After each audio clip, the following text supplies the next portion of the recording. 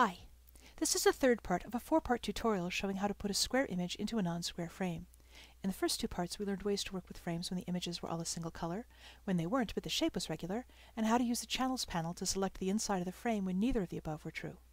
This time we're going to take a look at another image where none of the things we learned before are really going to help us. This frame is a collage with a heart embroidery. I want to put a picture of my cat, Purr, into the center portion of the heart here, but it already has birds in it, so we're going to have to get rid of those. If we look at the channels, there's nothing that can help us this time.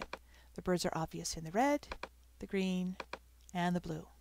So we'll go back to RGB and layers, and we'll approach this in a slightly different way.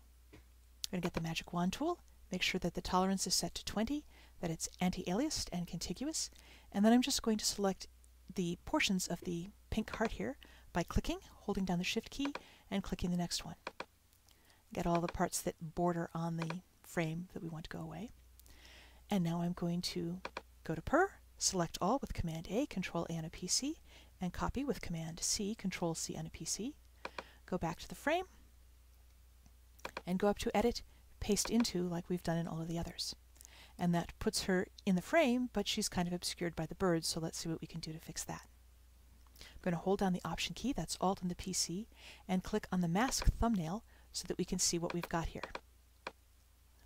Okay.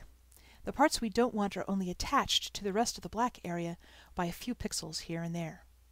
Now, since the magic wand will only select those things that are attached by pixels of the same color when it's set to contiguous, all we need to do is break these attachments and we'll be able to get rid of this whole middle section. So, I'm going to zoom back out, go back to the image by clicking on the layer thumbnail, and then I'm going to hold down the Shift key and the Option key, that's Shift Alt on a PC, and click on the mask thumbnail so that I can load the mask as an overlay. Since the overlay is red, it's a little confusing in this picture, which is mostly red, so I'm going to double-click on the mask thumbnail and just change the color by clicking the color swatch and picking a new color. Let's go with blue.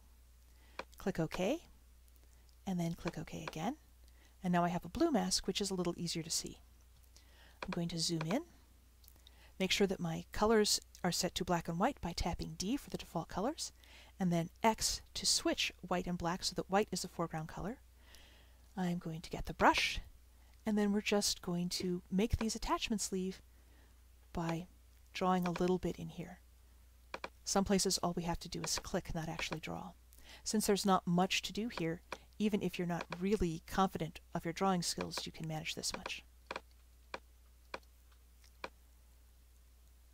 Okay, now all of the attachments are broken. So we're going to click on the layer thumbnail again so that we can lose the overlay.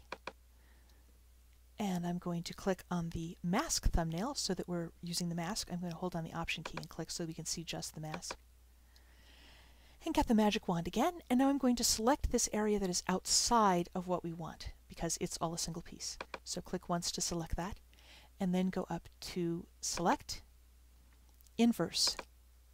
And now the selection marching ants are around the part that we want to have as a single solid white opening. So all we have to do is hold down the Option key, that's Alt on the PC, and tap Delete or Backspace to fill it with white. And that not only gets rid of the birds, it also gets rid of any of the little marks that were left because it was a piece of cloth to start with. I'm going to zoom out a little so we can see what we've got here. And tap on the layer thumbnail again so that we can see Purr. Drop the selection with Command D, Control D on a PC. And there she is. Now because this was a paste into, as always it made the mask and then it unlinked the mask and the layer. So all you have to do is hold down Command or Control on a PC and tap T, and you can resize and adjust the position. If I hold down the Option key and the Shift key, that's Alt Shift on a PC, I can resize her proportionally from the center, and then I'll just give her a little tilt so it looks like she's peering out of this frame the way she would peer into a mouse hole. Double click. Not that she's ever seen a mouse hole in her entire life, but hey, she's a cat. And let's zoom in a little closer so we can see what we've got. Well, there's this little rim of pink here that I really don't like. Let's make that go away too. I'm going to hold down the Command key, that's Control on a PC, and I'm going to click on the mask thumbnail to load it as a selection. Then just go up here to Select, Modify, Expand, and expand it by a pixel. That looks pretty good. And then, because I want to fill this with white to make it go away, I'm going to click on the mask thumbnail again, and once more hold down Option, that's Alt on a PC, and tap Delete or Backspace to fill that. Drop the selection, and that's pretty good. Let's add a bit of a drop shadow. Go to FX, and we're going to use Inner Shadow because this is the layer on top, and I want it to look like it's actually on the bottom, so we'll put in an Inner Shadow. The defaults look good. Just click OK, and there she is. Her looking out of her little heart frame. Next time we'll see how to frame things when you have layers in the image, which makes it much easier. Until then, this has been Robin Wood, and I hope you found this helpful.